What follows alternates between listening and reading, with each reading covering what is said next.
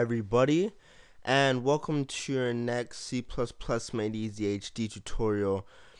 So in this tutorial, we're going to be learning about inheritance. Now, uh, let me explain what inheritance is. So inheritance allows us to have like parent classes and child classes, and have child classes derived from the parent class.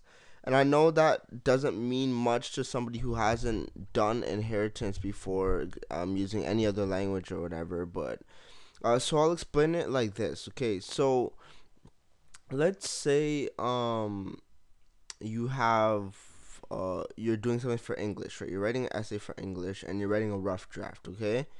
Now, let's say you do your rough draft and your teacher's like, okay, that was really good, but you need to add in a few more stuff for your final copy. Now, wouldn't it be annoying if you had to retype the whole rough draft again and then add in a few stuff again? Or wouldn't it be easier if you were just to copy and paste what you had in your rough draft and then add in what you need to add in? That is what essentially inheritance does.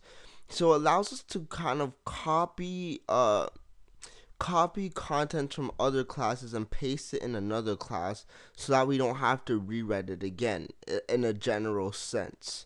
So let us do this example by creating a class called entity, and what we're gonna do is we're just gonna make this private, and within here we're just gonna have a health variable, and we'll have a public section, and instead of making that private, make it protected. Sorry.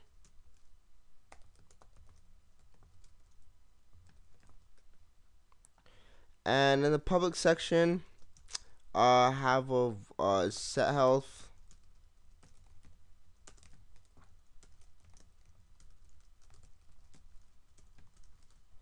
and we'll say health is equal to value, and then we'll have display health.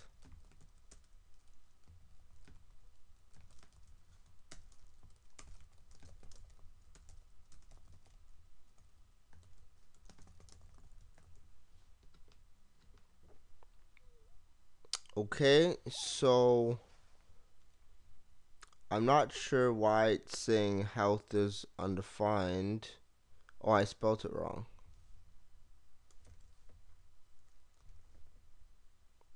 Okay, so now we have a regular class. We have a class called entity, right?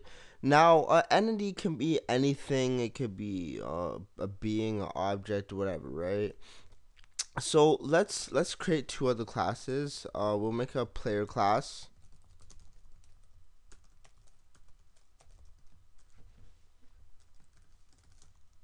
and we'll make an enemy class. Now, let's say we're making an RPG or whatever, right? A player and an enemy both have health, correct? And what if you want to be able to set the health and display the enemy's health, right? Like have a health bar or something like that, right? So we can agree that both the player and enemy have health. So just like the rough draft example, say we want to take kind of this code and copy into here. And to the next class, we could easily, if we wanted to, we could copy and paste this and put it in there, and do the same for the enemy class. But why go through all that effort if they're all going to be the same thing? So if we do this, if we put the colon, and for now we're going to put this as public, and I'll explain more in depth about what this access specifier does. But if we do public entity here, and we'll do this for enemy too, all the contents from the entity class just have been copied to the player class. Now, just to note right now that it is because the player class is inheriting from the entity class, doesn't mean that they share the same variable health. It just means that we've kind of copied and pasted this in this here by just adding this line right here. So if you don't really believe me or understand what I'm saying, I'm going to create an instance of the player class. Now I have nothing in my player class right now, but if I do player dot set health, notice I could do that. I could set a health for it, and I can display the health. And to show you that I'm not lying, I'm going to run this program.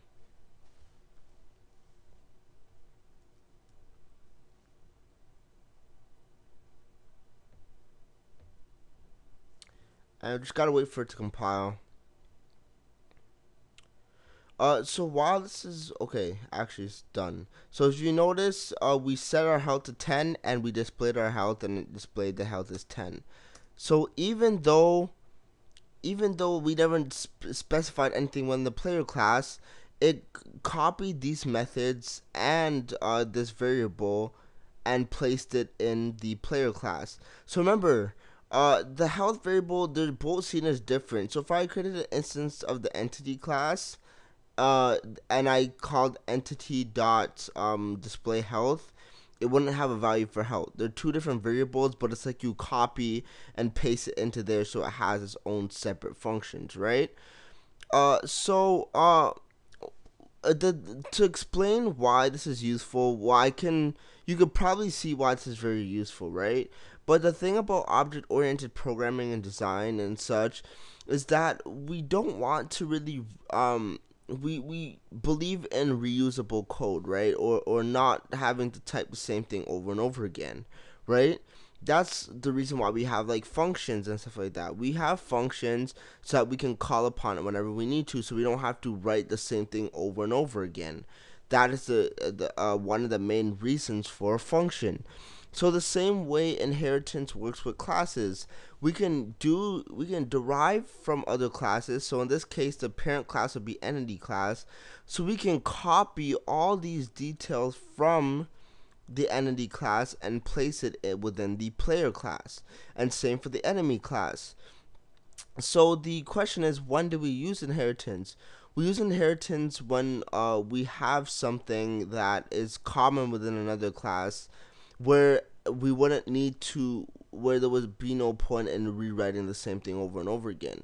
There would be no point in rewriting health, set health, and display health in the player and enemy class if we can simply derive it from the entity class. It saves lines of code and it saves time. Now, to explain kind of what this public does, okay, and kind of explain more in depth about protected. So we know that if a variable is private, then only that class itself can access it, right? But if we do something, if we set it as protected, then only that class or anything that is deriving from that class can access that variable. So if we had set this to private, then it wouldn't copy the health variable to the player class. So health wouldn't exist in the player class at all. But because we set it to protected, then it will copy the health variable and paste it in the player class as well. Okay? So um so what does this public mean? Okay, so this lets us know that the highest value that the contents will be copied to. So this is saying that if I was to set this to protected, right, this means that anything that is anything that's public, anything that you transfer over that is public, or anything that is higher than a protected level will be in the protected section in the player class, right? So this will be the same as saying, this will be the same as taking these methods but making them protected. That's what that is saying. So if I was to set this as private, anything that is higher than private, which would be public and protected, all of these variables will be set to private. So it'd be private. All of these will be private, including health. So most of the times you'll see it as public. So once you do it as public, the way it's displayed in the entity class is the same way, and the same way it's displayed in the parent class is the same way it'll be copied into this class. And most times that's the way you would like it to be, because you'd want it to be like a model of the parent class. So That's a good thing about it. So a quick overview before I end this video, because I don't want you guys to get a bit confused. uh I hope I might make a next video if I don't feel like I explain everything properly. But with inheritance, I, if you get confused, think of it as copying and pasting a code from the entity from the parent class and pasting it in the base class. So whenever we inherit, we use a colon, set an access specifier, and the parent class where we're trying to inherit from. And then all its contents that, whether it be protected or public, will be copied into the other class, and we can use that as our own. Now, another thing to note, um, the player and enemy classes probably aren't going to be exactly the same, right? You might have some things the player has that the enemy won't have. Let's say armor. Say the enemy doesn't have any armor, right? So we could still add in certain things. So we could say, I don't know, let's just make armor an int or whatever, right? So we could add something else here, and for like we can add an experience, right? Because the enemy doesn't have experience. When you kill it, that it gives you experience, but it doesn't actually have an experience attribute. So you could add that in there, right? So this won't be in the enemy class. It's specific to the player class, but the main content that we actually needed was copied and pasted directly into the player and enemy classes, so we got what we want, and we didn't have to retype code. So inheritance is a good way in order to not have to retype code and have reusable code, and is an important part when we get into polymorphism, which is the biggest and hardest part of object-oriented programming and design. So I hope you enjoyed this tutorial. I hope you learned something. If you are confused, don't be afraid to post a question on my forum, ask a question in the comment below, or simply inbox me. It's fine. So that's it for this tutorial. Hope you enjoyed it. Thanks for watching, and bye.